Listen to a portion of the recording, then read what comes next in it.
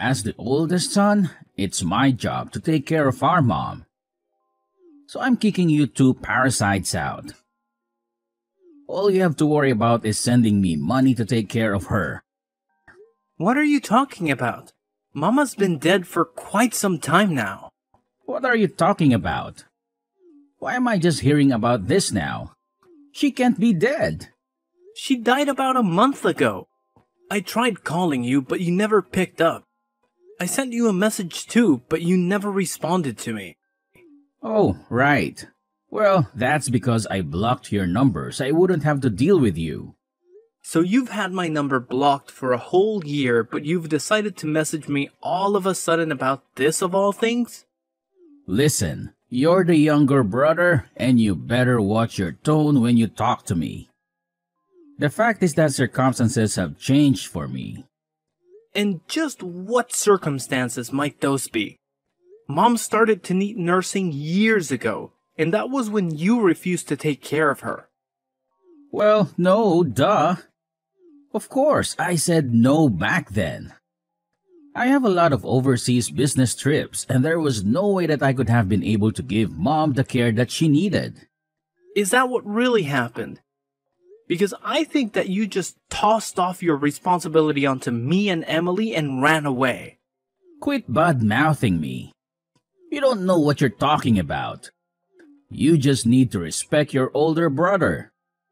Just do as I say and quit arguing with me. You only seem to pull the big brother card when you want something. Otherwise, you've never done anything that a big brother should do. Just shut up already. She lived in the middle of the country and it would have been an hour-and-a-half commute for me. And so what? What does that have to do with anything? So there aren't even any good bars there? What was I even supposed to do for fun? Is that the reason you didn't want to take care of Mom? Because you didn't think that you'd be having enough fun there. I know the kinds of bars you like. The kinds with lots of topless women, am I wrong? Oh, whatever. It doesn't matter now. The point is that you and Emily need to move out of that house right away. But we basically gave up our old lives to move out here and take care of Mom. Anyways, unlike you two who can't even have kids, I have a wonderful son who's gotten into a great school. And I'm happy to hear that Donnie has gotten into a good school, though I don't see what that has to do with anything. It just means my family is better than yours. But Sandra said that she really respected me and Emily for moving out here to help. What does she know anyway? She better just keep her mouth shut. She wasn't even saying anything bad though. Why are you being like this? I'm her husband, but she sure likes to go running off her mouth against me. I'll be sure to teach her a lesson later, if you know what I mean. Jay, please don't do this. Sandra is such a nice person. We really appreciated her kind words. The past 3 years taking care of her has been a lot on Emily and I. Oh, you need to learn to keep your mouth shut too. Just shut up and do as I say. But you never had to take care of Mom. You don't know what it was like for us. She was in a wheelchair and could only move using her arms. She even needed help getting into the bath and cleaning herself. Okay, and? Why should I care about that? You don't know how hard it was for us. You don't know what you're talking about at all. Oh, you just really are a big baby, you know that? A spoiled little brat. And she got so forgetful towards the end of life too. We were so worried about what she was doing. And saying she would even wake up screaming in the middle of the night. Well, that just sounds awful, doesn't it? You two had to deal with a lot. We tried hiring live-in nurses, but there were so many that ended up quitting. It was one of the most difficult times of my life. Well, I don't remember asking at all about how hard you worked. But if it was really that hard, then you should have just put her in a home and been done with it all. But don't you remember that Mom told us that she wanted to spend the end of her life at home? I just wanted to fulfill her last wishes. Can't you understand that? Sure, whatever. You had to do what you had to do. But obviously, you were going to be the one who was going to take care of her since you two don't have kids. I didn't have time to raise my kid and take care of Mom. But raising a kid and nursing an elderly person are two completely different things. You still don't know what we went through to take care of Mom. There is no difference at all. Taking care of someone is taking care of someone, and that is that. You just don't get it. I quit my last job and worked so hard looking for a new place to work near where Mom lived. It couldn't have been that hard. They don't have any good bars there, but they've got plenty of places that need dumb grunt labor. You didn't go to college anyway, so you're useless. Things might be different if you had a good investment job like me, but you're just a lowly factory worker. You're nothing compared to me. Hey, please don't talk to me like that.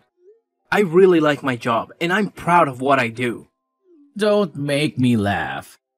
You and all of your co-workers are probably all just high school graduates at best, right? Well, what is there to be proud of in a job like that? And Emily quit the job she loved to move in and be a full-time nurse after we couldn't find anyone willing to stay. She's your wife. She shouldn't have been working anyway. How many times have I told you? A woman's place is in the home.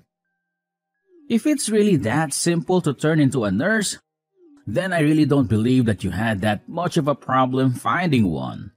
The most that we could hire someone for was an hour a day. What is the matter with you? That isn't nearly enough. It really wasn't. We could get them to come in once or twice a day, but nothing more than that. But when we realized it wasn't going to be enough, Emily quit her job. You say that, but I bet she just wanted to quit her job and relax at home all day anyway. Oh, that isn't true. She worked really hard and did a good job taking care of Mom. I seriously doubt that. I know Emily. She really isn't that bright of a girl. There is no way she did that good of a job. I can't talk to you like this. This whole conversation is going nowhere. You always were a useless one, you know that? But I'm not surprised that you and your useless wife were barely able to take care of Mom. How hard is it to push around some old woman in a wheelchair? Being a nurse isn't just about physical strength, you know. There is a lot of emotional and mental work that goes into it too. Emily has passed out from exhaustion when taking care of Mom before. You mean that she was getting stressed out just by being around Mom? I guess I can relate to that. No, it isn't anything like that. They got along great. She treated Mom as if she were her own mother. You mean Emily really did all of that for Mom? There were some nights where she was so worried about Mom that she couldn't even sleep unless she was sleeping in the chair next to Mom. And I had to start working night shifts to afford all the extra supplies we needed to help take care of Mom too. Whatever. I doubt you're being honest about all of that. You're just making this a bigger deal than it really was. You know what? I don't really care whether you believe me. Well, now that she's dead, she probably had a lot to give out in her will, right? Hand it all over to me. It's mine. What are you even talking about? I know that she was always good at saving her money. She probably had a lot put away in investments, right? I want all of that money that you got from her in my bank account by next weekend. Do you really think that you have any right in demanding this from me after making us take care of Mom? I am the oldest son, okay? You are the younger brother. You have to listen to what I say and quit arguing with me. I already told you that you only ever try and play that card when it suits you, but never when it means taking on more responsibility. Well, I have a big business trip next month, so just make sure that that money is in my bank account by the weekend. Jay, there is a lot that I think we need to talk about. Don't you think that we can just meet in person and hash all of this out? You want to meet and talk in person? No way, man. I don't think I have time to waste on something like that. I'm an important investor. I can't be wasting my time talking to some lowly little factory grunt like you. What does that even have to do with anything? What are you even talking about? Look, I'm going overseas soon on an important business trip to Singapore, and I need to perfect my golf swing before I leave. Are you kidding me? That is why you can't talk to me? What is the matter with you? Enough grumbling already. Just shut up and send me the money like I'm telling you. Wait, just hold on. Jay, are you there?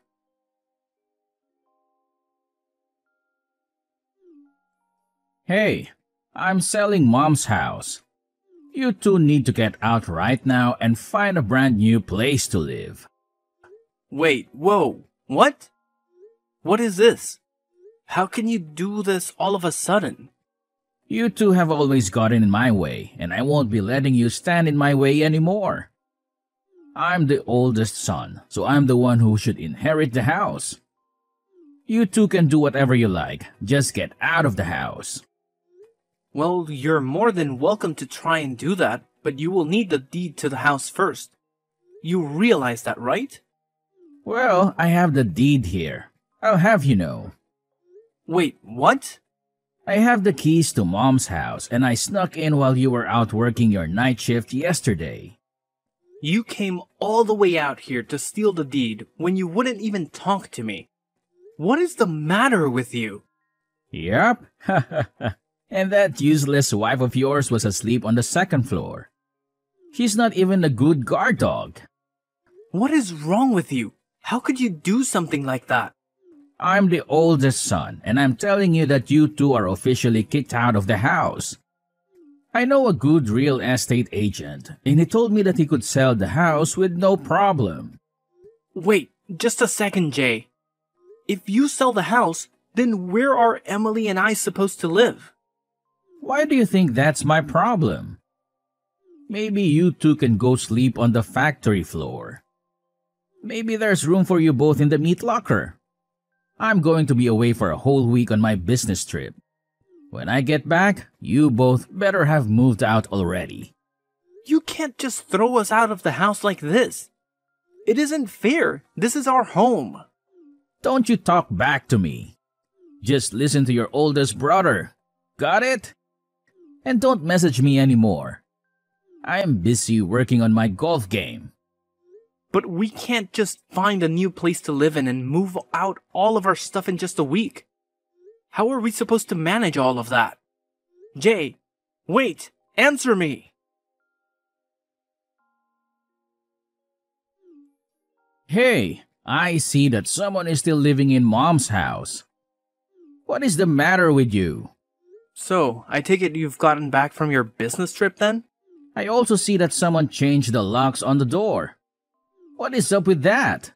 Well, I found someone willing to rent the house from me the other day. We actually just finished moving out today. What did you just say to me? I was going to sell that house. You just don't get to choose what happens with it. Actually, Mom left the house to me in her will, so I don't know what you're talking about. What do you mean? Are you telling me that she didn't give me, the oldest son, her house? But I have the deed. I'll sue you for this. All right, about that. Sandra was kind enough to find that deed that you stole and return it to me. Wait, what? She did what? I mean, she told me that you just left it on top of the table in your living room. She saw it and called me right away. You turned my wife against me? How could you do this? This isn't a joke. This is serious. Give me what I'm owed. I'm the oldest son. You were actually the only one who didn't get anything in that will. Emily and even Sandra got something from Mom. Just not you, Jay. And that's exactly how Mom wrote it in her will. You wasn't even in her will. I wasn't even in her will. Are you kidding me? That can't be true. Why didn't you even tell me? I had a right to know about that. I tried to tell you when Mom died, but you had my number blocked. I didn't have a way to tell you about what happened. No, this can't be happening. You're lucky your wife loves you. She told me she put her share in your joint account. Wait, what? Really? I'm sure you should be able to see the record of it on your phone, no? Wait, hold on just a second. Oh, I see it. The money's there. Well, I'm happy too. I'm just so happy to hear that it's settled then. What are you talking about? Of course, this isn't settled. This is hardly any money at all.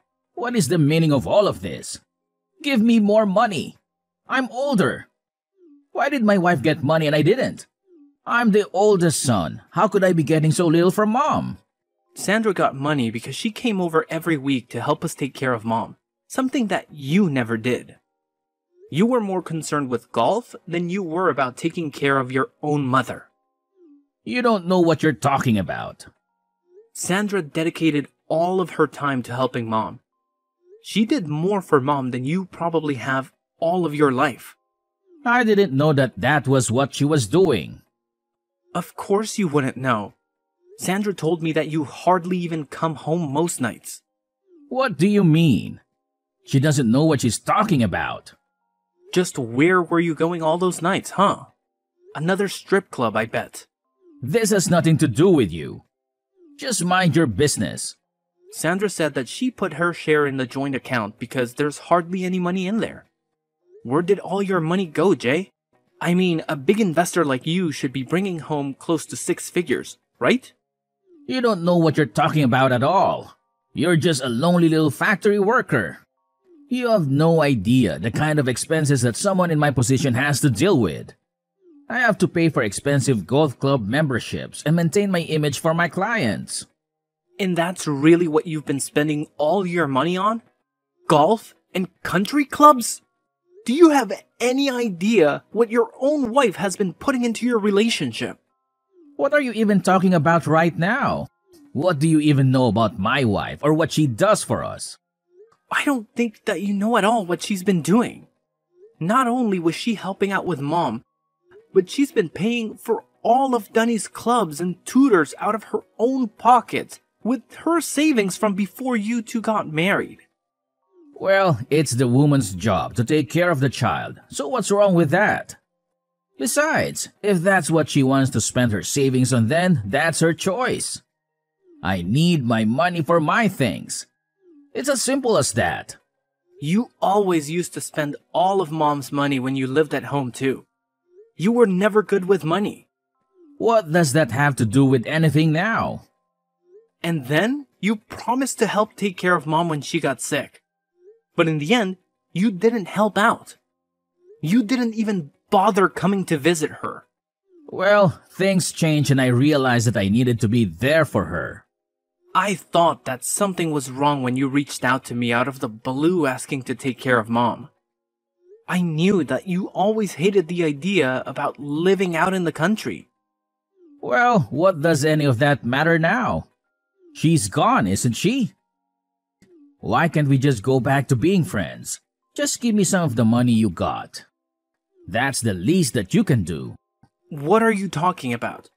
Are you being serious right now? Well, if you don't, then I'll just have to use all that money that Sandra got from Mom. You better not cause that poor woman any more stress. You've put her through enough. And besides, she told me that she was going to divorce you. What are you saying? I know that isn't true. That woman loves me.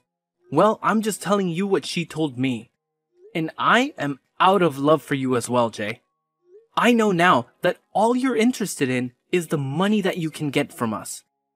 Come on, don't be like that. You can't do that to me. By the way, we got the bill from the tab that you had at the strip club. Wait, what? You mean Sandra found out about that? One of the strippers delivered the bill to your house personally. She made sure to mention the affair that you were having with her as well. No, it's a lie. She was lying. This is all just a big mistake. Sandra should know better than to listen to some stripper. I think she should know better than to listen to you. She can't divorce me. Our condo belongs to her family.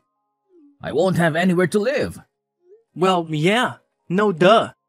And she's going to make sure to bleed you dry with alimony and child support as well. Wait, no. This can't be happening to me. You aren't serious, are you? I'm your only brother. We're all we have in the world now.